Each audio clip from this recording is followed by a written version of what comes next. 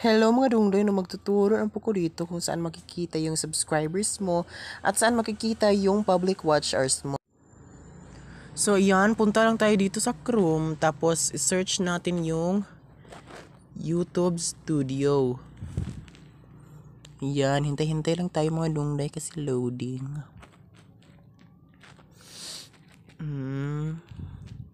So makikita natin dito sa dashboard yung latest video performance, yung channel analytics, yung published videos, yung news, yung ideas for you, yung latest comments, creator insider, at syempre yung recent subscribers. So ituturo ko po dito yung kung saan makikita yung mga subscribers mo.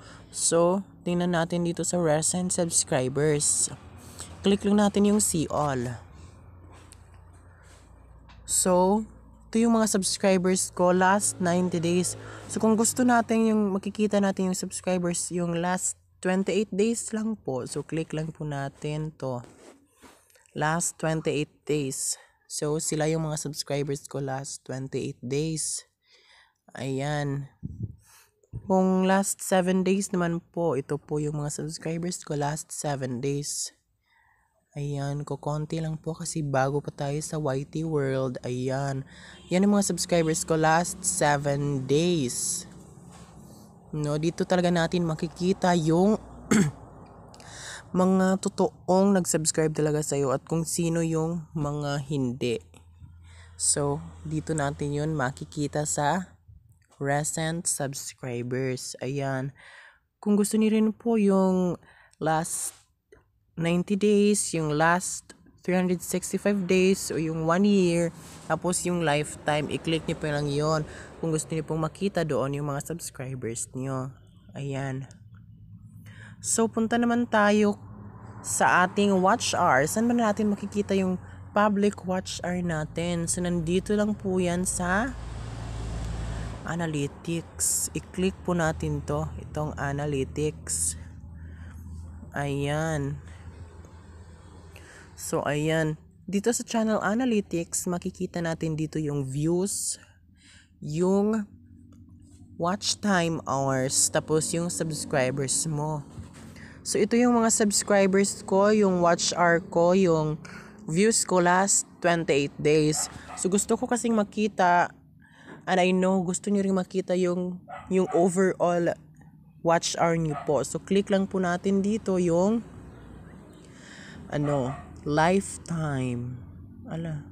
Wait lang. Yung lifetime. Ayan po. Dito natin makikita yung watch hour natin, yung views, yung subscribers. Ayan, dyan po natin yan makikita. So, para naman makikita natin yung kung ilan yung kulang natin para maka-apply sa YouTube Partner Program. So, dito po natin yan makikita sa monetization. I-click lang natin po tong $sign. So, ayan po. Narito na po tayo sa channel monetization. So, nakalagay dito yung 1,000 subscribers na required ni YouTube. Yung 4K public watch hours na required ni YouTube also. So, nakasulat dito sa channel monetization, to get into the YouTube Partner Program, your channel needs 4,000 public watch hours in the last 12 months and 1,000 subscribers.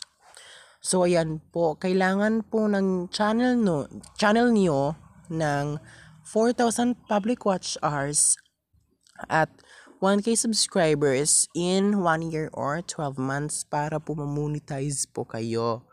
Para dun po kayo sa pamarang yon kikita. Ayan. So, ayan.